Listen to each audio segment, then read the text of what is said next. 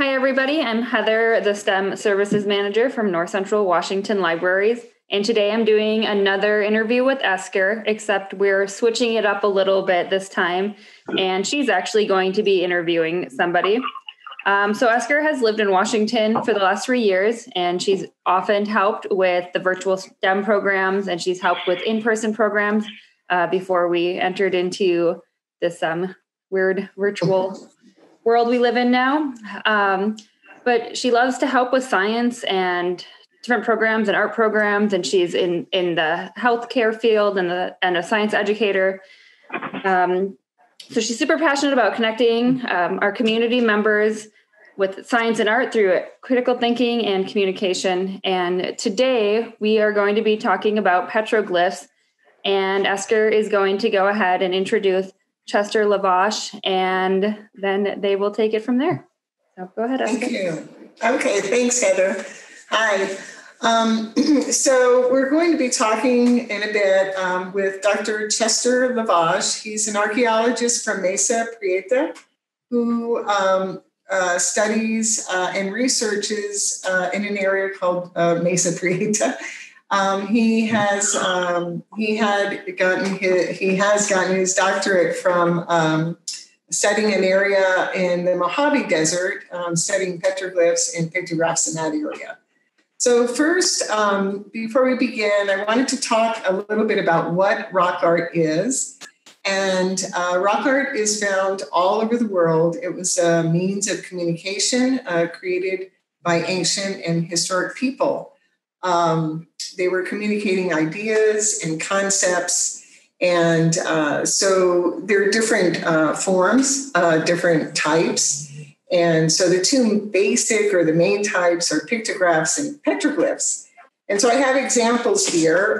The first is a pictograph from Horseshoe Canyon in Canyonlands National Park. And this one, if you can see it close, the darkened areas are the paintings. Picto in Latin means to paint.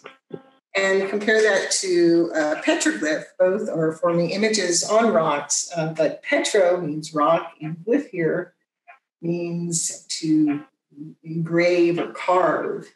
I don't know if you do that well. And so I have some examples behind me. These are examples from Washington State, and they're from Columbia, the Columbia River Basin. And these are petroglyphs that are found at the Columbia Hills State Park on a trail called the Tamini Peshwa Trail, which means written on rock. And so for Washington residents, I would encourage you to go out, explore, and enjoy the areas that do have petroglyphs and pictographs all over the state of Washington. These here are from New Mexico, and this is the example I showed before. This is from Petroglyph National Monument west of Albuquerque, New Mexico. And these are from Mesa Prieta, and that's where Dr. Liwosz does his research. And so I sort of talked a little bit about what a petroglyph is.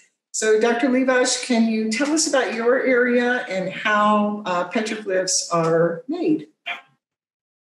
All right. Broadly, petroglyphs are made using what we call a pecking technique. This is one of several techniques that are used, but that's what's most often used. And what that means is that they take a stone that's kind of chisel shaped and a stone that's a little bit beefier and use it as sort of a hammer and kind of peck it out like they're using a hammer and chisel to make all these little dots that make up the image. Now, there are other ways to do this too. You can scratch the surface. You can actually cut into the surface a bit. That's called incising. It takes a lot more effort, and we don't see a whole lot of incising before the arrival of metal tools.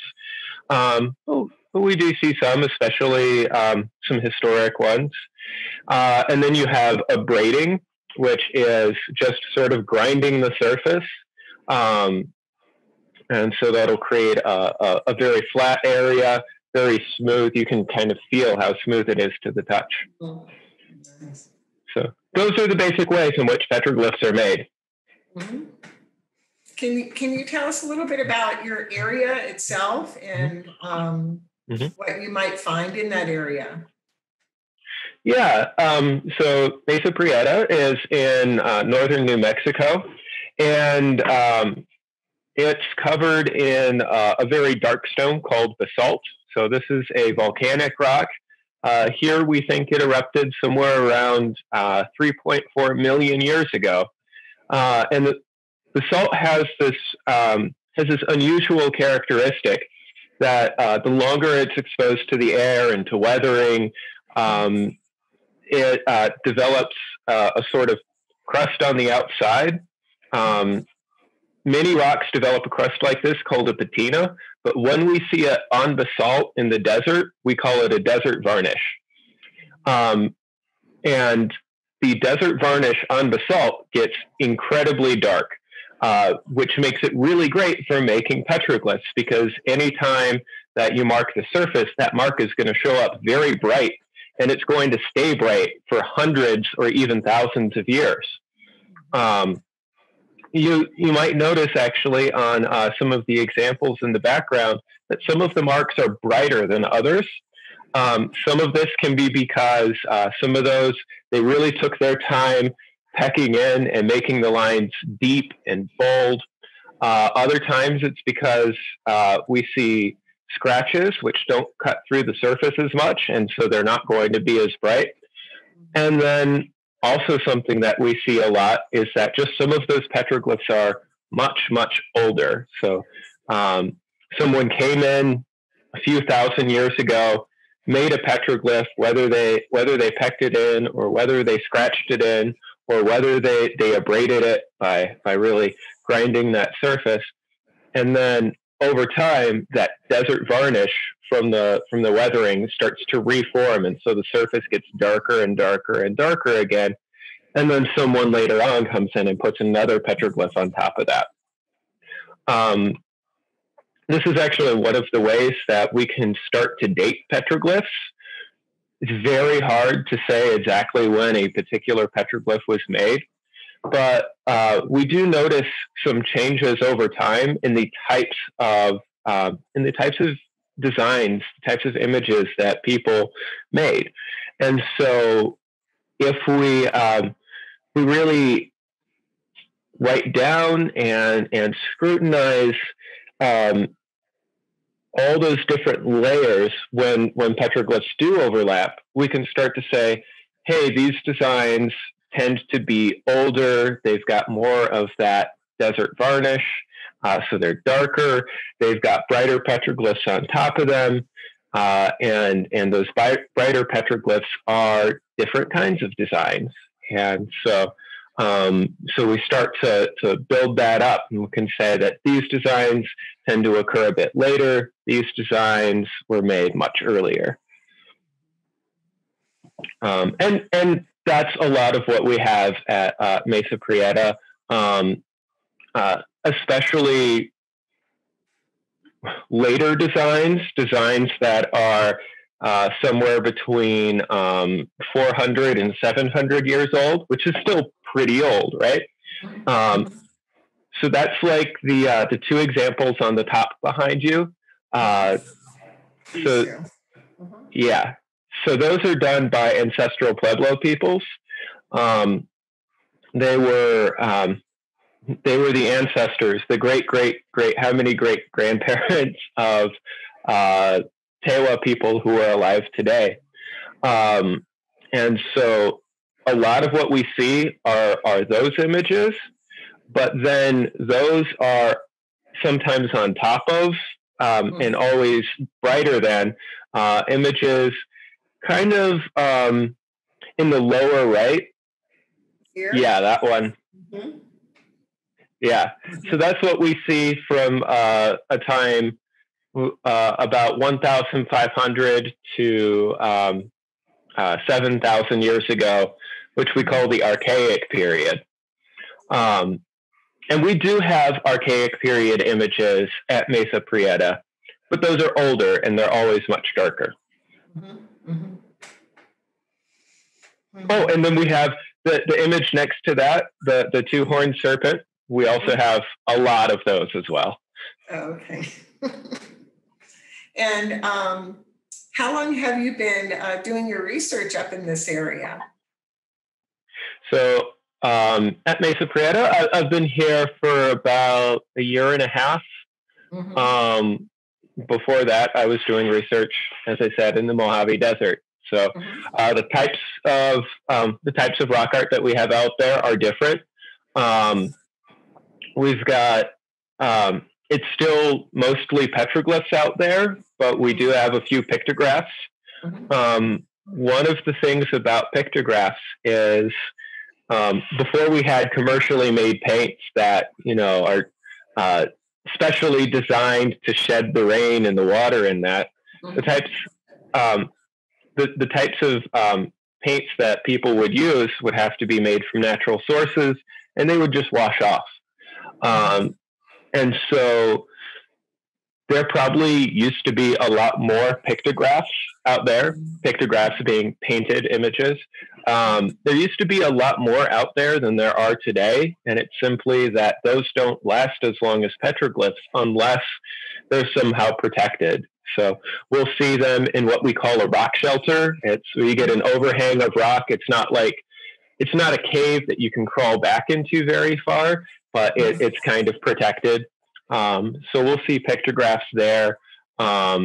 We see lots of petroglyphs. We get petroglyphs that look a lot like, I was pointing out those archaic images. They're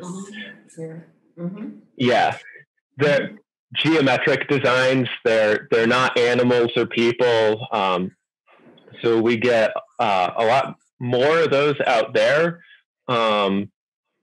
But we still have some pictures of animals, especially animals that people felt were very important for the world. And you've been studying, and just to sort of regroup, you've been studying these for a while. And so for our audience that maybe just be getting into it, what is something that you would encourage them to look for or to think about when they go out to see these petroglyphs?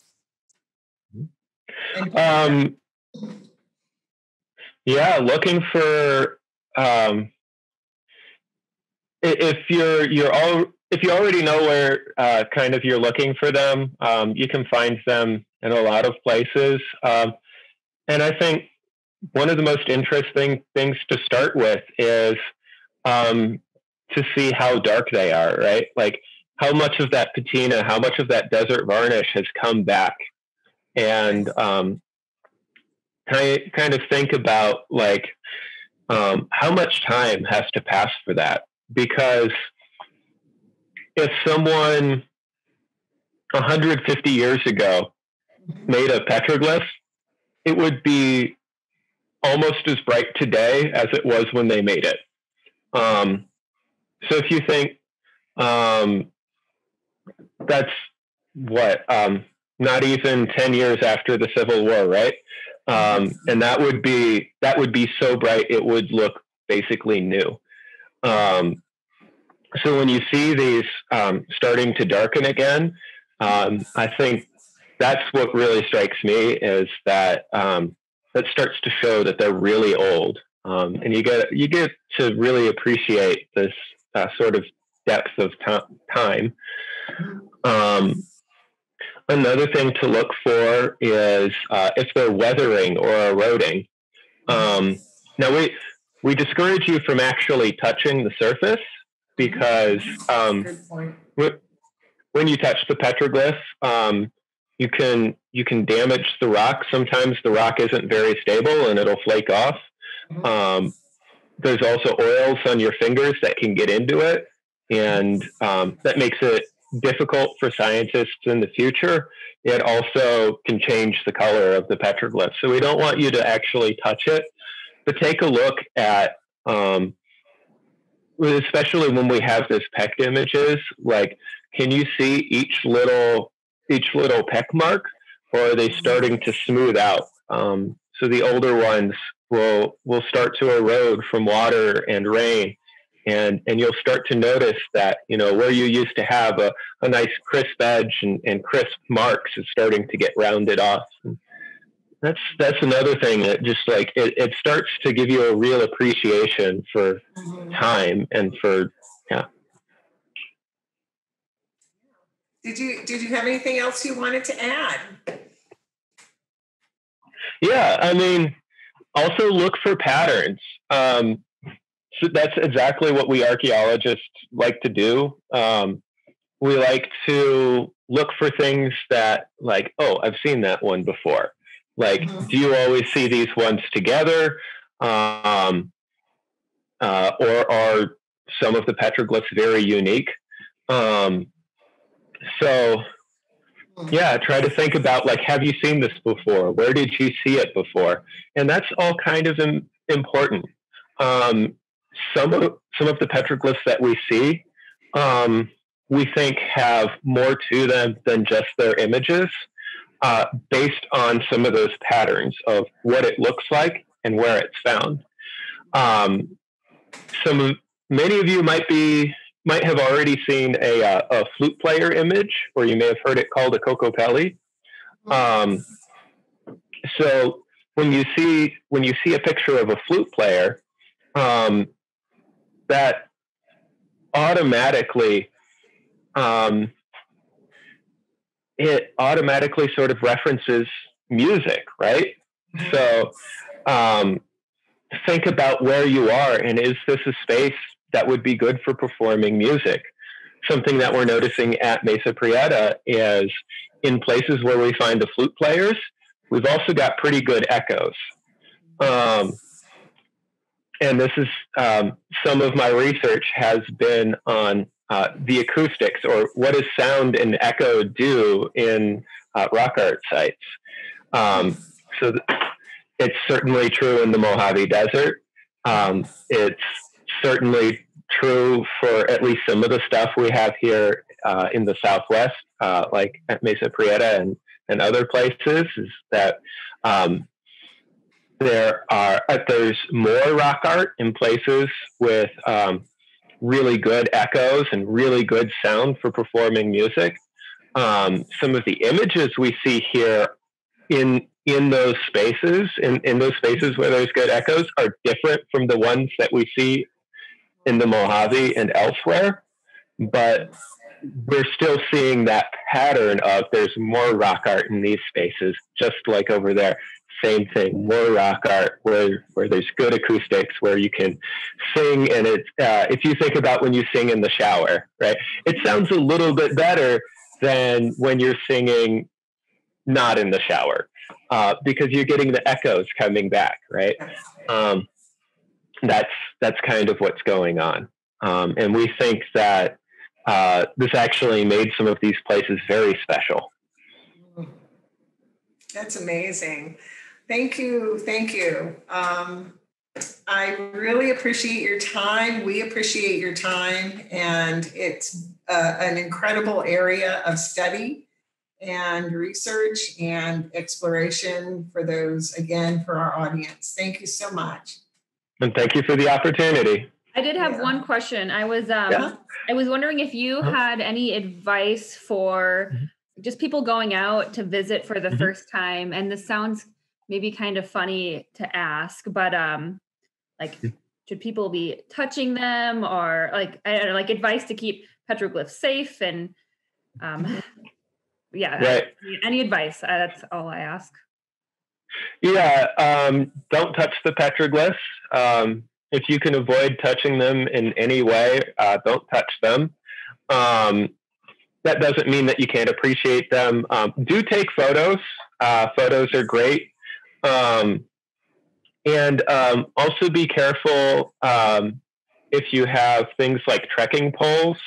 Some trekking poles have metal tips on the end, and that can damage the rock. So be careful of that. Try to use trekking poles that don't have a metal tip, or a wooden walking stick, so these aren't going to damage the rock as much. Or if you do have a metal trekking pole, just try to be careful of where you put it.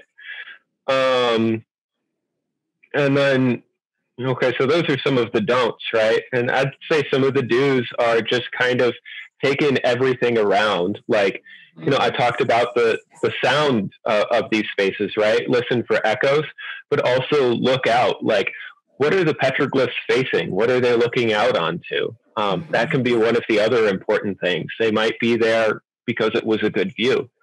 So there's all sorts of reasons, and just take time with them. Just kind of take some time to be with the rock art, and just kind of notice the surroundings that they're in.